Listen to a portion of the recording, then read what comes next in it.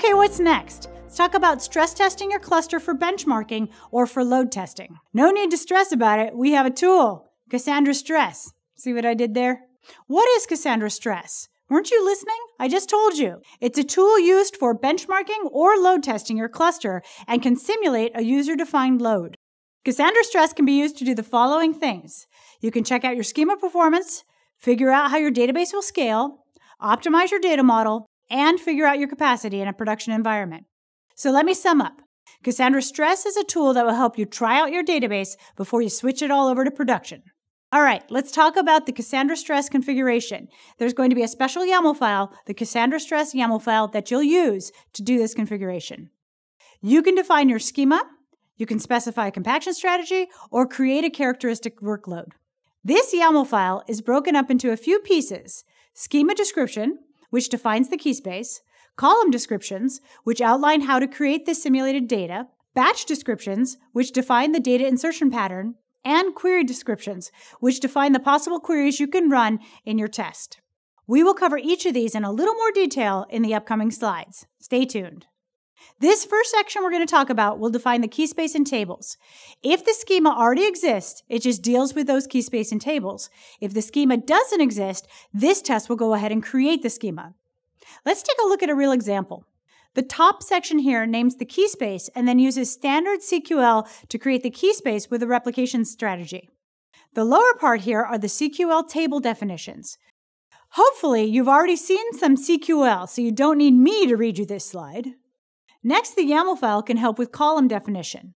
This allows us to define how we will generate data for each column. The data generated is contrived, but it is created in such a way to simulate the patterns and frequency of your data. These generated values can follow standard distributions like normal or Gaussian or others. Parameters include the following: the data size, which is how many characters are in the data value; value population, which is how often values reoccur; and finally, cluster distribution, which is the number of values for the column appearing in a partition.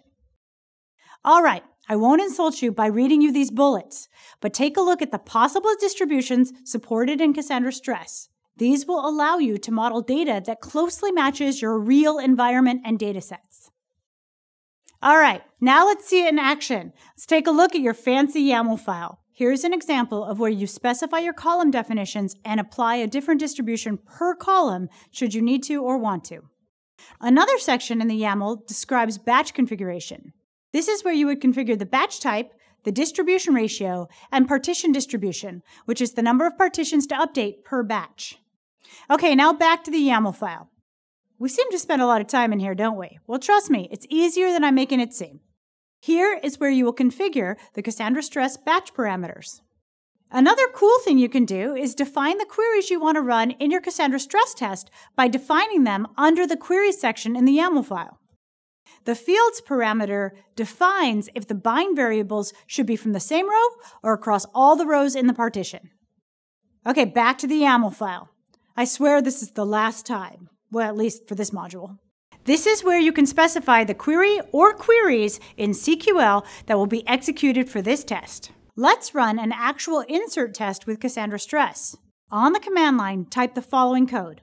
Okay, this test is going to start with 4 threads and increase them until an upper limit is hit. Inserts are done using native transport, for example, CQL. It's also going to use prepared statements.